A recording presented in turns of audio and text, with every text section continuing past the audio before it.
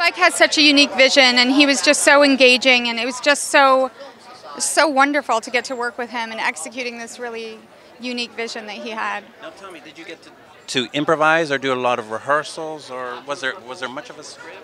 There was a very solid script, and he did allow for improvisation and really just organic character building, a lot of rehearsal and a lot of discussion. I love the ending, the way the two of you are on the roof, and it's just really tender, and it's such an open performance.